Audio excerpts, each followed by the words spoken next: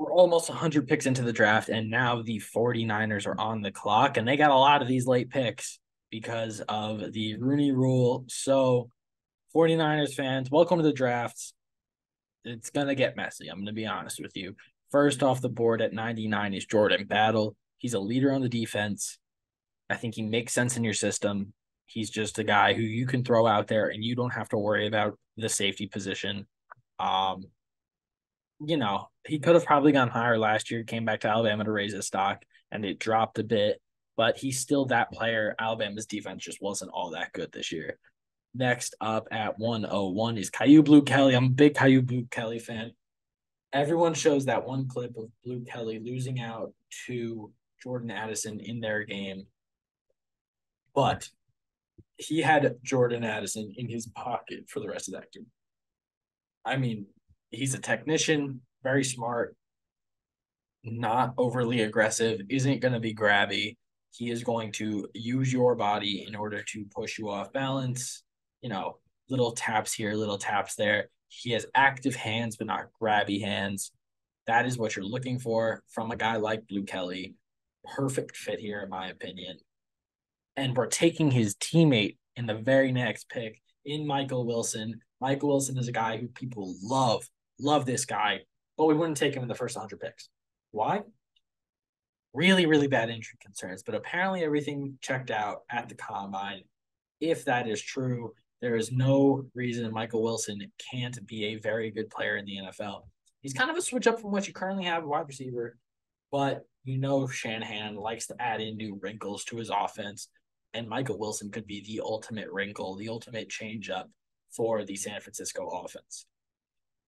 Next up at 50 picks later, we're at 155.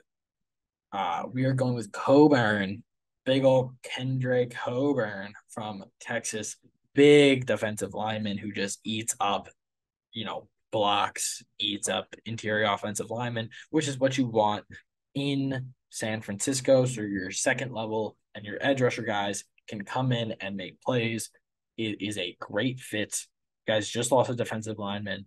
It just makes complete sense to have Coburn go to San Fran.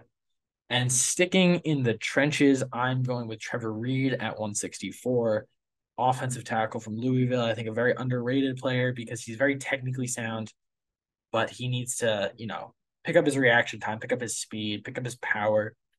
You got to work with him. You got to get him stronger. You got to get him quicker.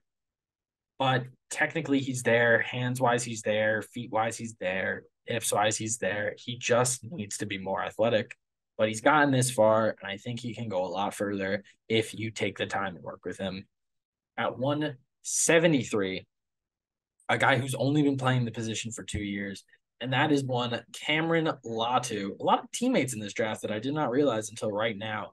Latu has only been a tight end for 2 years because Alabama needed him to be. He was an edge rusher, 5-star edge rusher, I believe, maybe 4-star. But he came in and was an instant impact for Alabama. Played really well alongside Bryce Young. Was probably his most reliable weapon over the last 2 years, other than Jameson Williams. It's going to be a work in progress type thing, but he gets to learn from George Kittle, and I think that is perfect for Cam Latu. And 173, it's not like you're really giving up anything huge for the kid. And I think you can take the risk of working with him. Moving on to 216. Dang, a lot of picks in this draft, and we are at 216 already.